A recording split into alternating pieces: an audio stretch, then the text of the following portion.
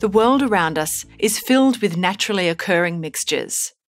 Quite often, we might want to separate these mixtures into their components so that we can collect useful or precious chemicals. In our earlier video, Pure Substances and Mixtures, we defined a mixture as two or more substances that have been physically, and not chemically, combined.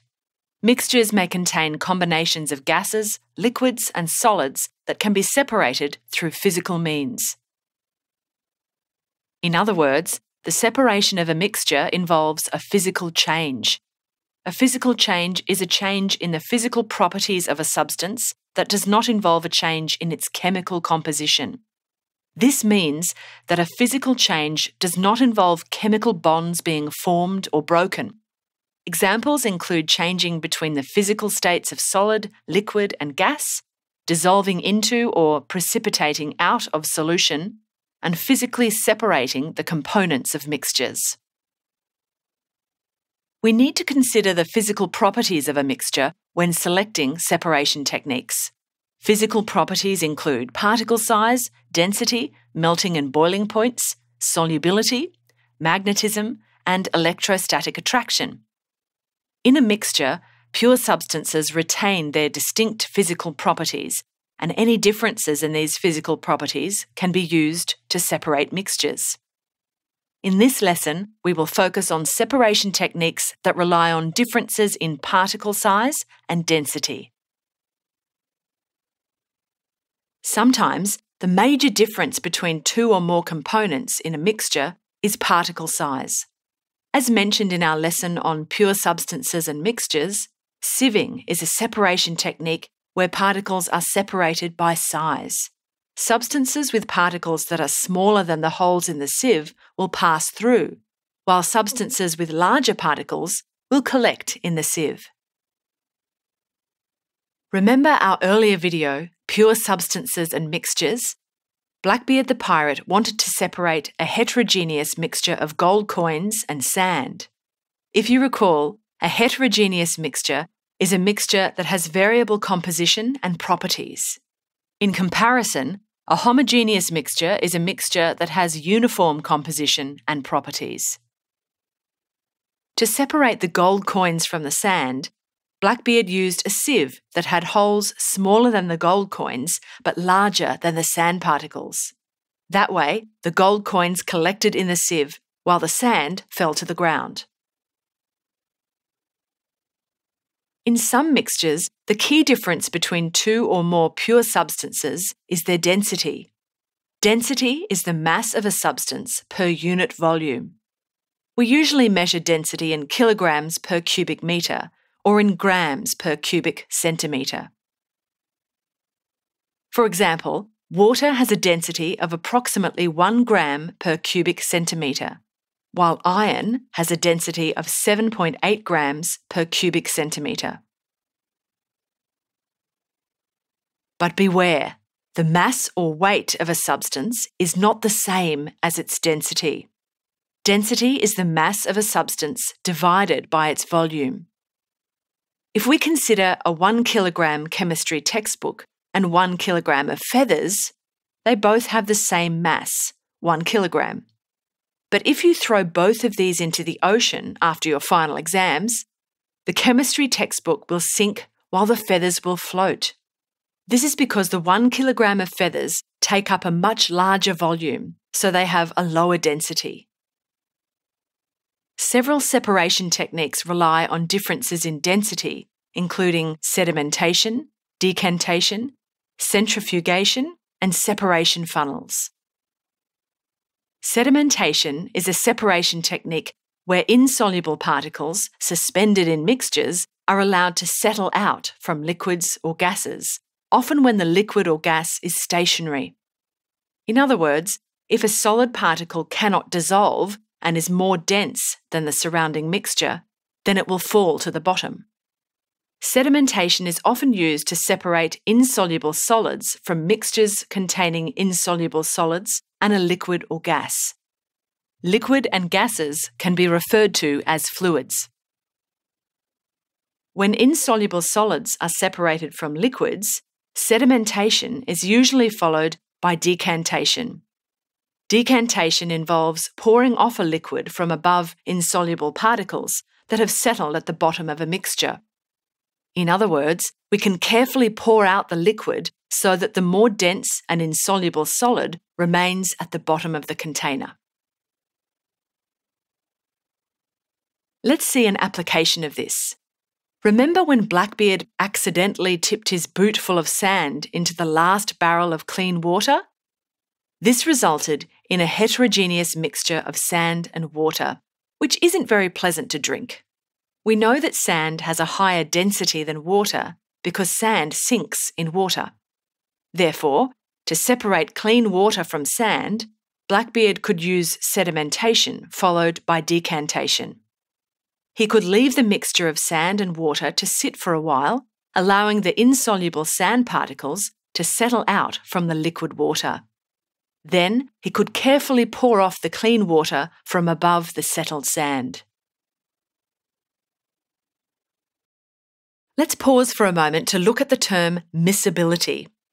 Miscibility refers to the ability of a liquid solute to dissolve in a liquid solvent. If two liquids are completely miscible, then we can mix them in any proportion to form a homogeneous mixture. For example, ethanol and water are miscible because we can make solutions using any concentrations of ethanol and water. If two substances are immiscible, then they cannot dissolve in each other, regardless of the proportions in which we mix them. Instead, they remain in two distinct layers, forming a heterogeneous mixture. For example, oil and water do not mix, whether we add a bit of water to oil or a bit of oil to water. Centrifugation is another separation technique that relies on differences in density. This involves rapidly spinning a mixture of substances that have different densities. Centrifugation can be used to separate solids and liquids if they have different densities.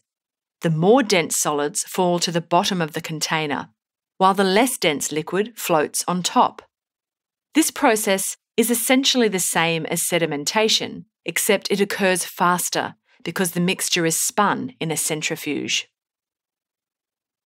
Centrifugation can also be used to separate immiscible liquids with different densities. The liquids separate into layers, with liquids of the highest density at the bottom of the container. Let's return to the pirate ship. The sun is rising, and Blackbeard tells Cookie, the ship's chef, to make the morning batch of coffee. Blackbeard likes his coffee brewed strong, with cream on top. Cookie takes out a carton of long-life milk and will use this to make the cream. Milk is a heterogeneous mixture containing fat, water, and other substances. Cookie can use centrifugation to separate the milk into layers. After spinning the milk around several times, the less dense fat particles float on top to be collected as cream, and the more dense substances, including water, sink to the bottom of the container. A separation funnel is a piece of laboratory glassware that is commonly used to separate two immiscible liquids of different densities. A mixture is poured into the separation funnel and the funnel is shaken. Afterwards, the mixture is left to settle inside the separation funnel. Over time, the more dense liquid settles to the bottom of the funnel, while the less dense liquid floats on top. The more dense liquid is run off through a tap at the bottom of the separation funnel, leaving the less dense liquid in the funnel. Shall we return to the pirate ship? Uh-oh, Cookie found a leak in the ship's stores. The barrels of lamp oil have water in them. They can't place this in their lamps because the water will put out the fire, leaving them unable to see at night. Luckily, water and oil are immiscible, so they can be separated using a separation funnel. Cookie could pour the mixture of water and lamp oil into a separation funnel and shake it. Once the mixture settles, the more dense water would rest at the bottom of the funnel, while the less dense lamp oil would float on top. The water could be run off through a tap at the bottom of the separation funnel, leaving pure lamp oil in the funnel. Let's revise the separation techniques that we've covered in this lesson. In the HSC chemistry course, you will need to know a range of separation techniques, the physical properties that they rely on, and when to apply each one. The physical properties of a substance include its particle size, density, melting and boiling points, solubility, magnetism, and electrostatic attraction. Sieving is a separation technique where particles are separated by size. Larger particles collect in the sieve, while smaller particles fall through. Density is the mass of a substance per unit volume. This is not the same as an object's mass or weight. Separation techniques that rely upon differences in density include sedimentation, decantation, centrifugation, and separation funnels.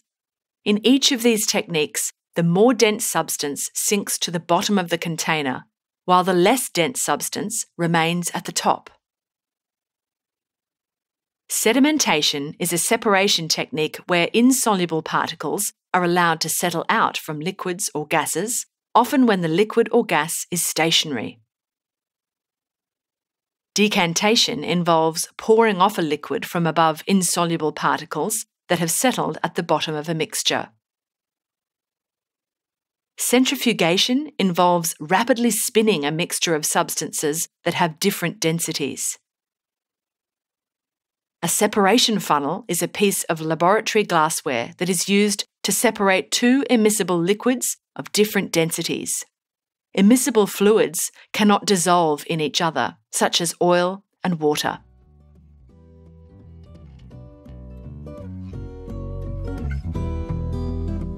We hope you enjoyed this Schooling Online production.